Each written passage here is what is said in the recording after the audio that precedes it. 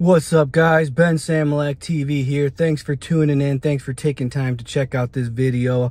We don't know how much time we have. We want to take advantage of the time we have. Do you want to change your future? Do you want to have, more than you have right now? Do you want to have that $1 million in the bank? Do you want to have that healthier life? Do you want to have those relationships you don't have? Well, we need to will those into being. We really need to make those things happen. And that's the more I'm learning and seeing in life, right? Body, soul, and spirit. We need to see and have visions of what we would like. We are in the image and likeness of God.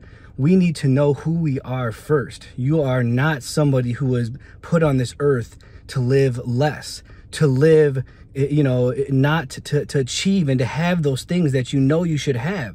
We were not made to work, 9 to 9 for peanuts with a broken down car, broken down home, a broken down life. This is not the life that we were made to have. We are made in God's image and likeness. We are his children. God created us. So, but we need to get out of the mind. We need to use our mind, our emotion, our will, and we need to use our body, and we need to use our spirit to get to where we need to be, where we know we should be. We need to visualize it. We don't know how much time we have. I was watching a video and I liked it. It said that our life is like an hourglass, right above our head. Our life is like that hourglass. When someone says, give me a minute, you can visualize that hourglass where the sand runs down. And on the bottom, that's the past, right? And on the top, that's the future. We are like an hourglass. We have the sand that's already gone by. We know how much time has gone by. We don't know what's left in our hourglass, right? Or 10-hour glass or 1 minute glass. The sand above our head might just be a couple grains left. It might be, halfway filled up still. We don't know. And so sometimes we worry so much. We get so anxious about tomorrow. We get so, we have the things we want to achieve. So on one side, we want to achieve goals. We want to better our future.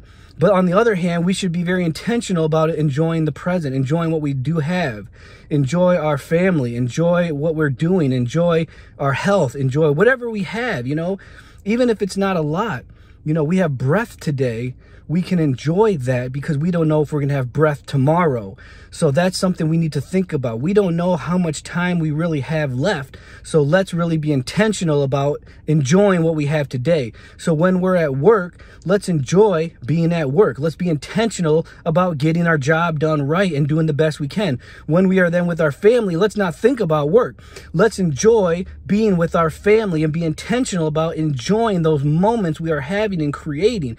And when we're at the gym, let's not wish to be at the beach. Let's be intentional about enjoying being at the gym and making it happen when we're there. When we're at work, make it happen. When we're with our family, make it happen. And let's really enjoy the moments we have. And then with that being said, those moments we are enjoying and being intentional about will then come to will bear us fruit in the future of what we want and what we visualize, what we should have and what we want our life to be.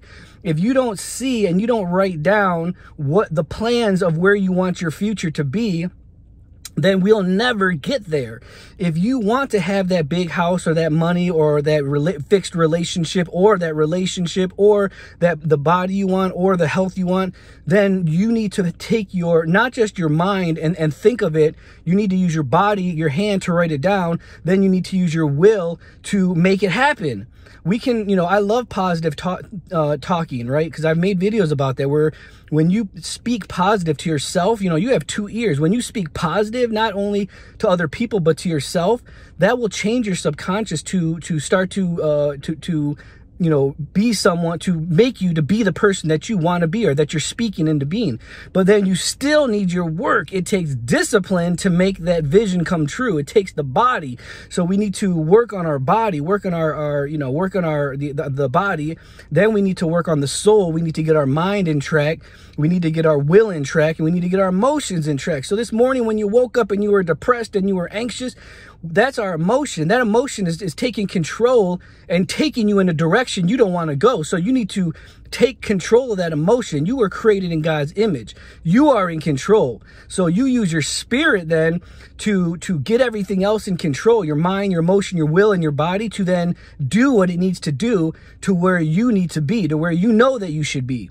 You know, we also know that God has a will. So it shouldn't be just our will be done. It should be his will be done. So that's a lot of time what we leave out of the equation. So as we're going after our visions and our goals and our dreams, we still wonder, why are we hitting our heads against a wall? Why are we still not happy once we achieve those goals? Because we still have to realize that it's not just about perfecting our body and our soul. We have a spirit, and God created us with a spirit that is only happy and only fulfilled and only rich when it's brought into alignment with God's will for us.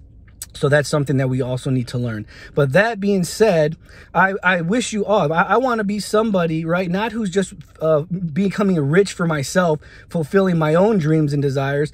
We want to be, because you can do that and be a criminal. You can do that and be a mean person. You can do that and just be a nasty person. I want to be someone who's helping other people as well. So as I'm attaining my visions and dreams and goals and aligning myself with God's will for my life, I also want to help others achieve their dreams and visions and help people, not help people by giving handouts. As I start to attain wealth and growth, as I have been and will be, I want to help them get on the track. I want to help you get on the track of wealth and growth in your own life, so that you can be somebody who can attain those things for yourself and change your own life. And that's what you want, right? Nobody wants a handout.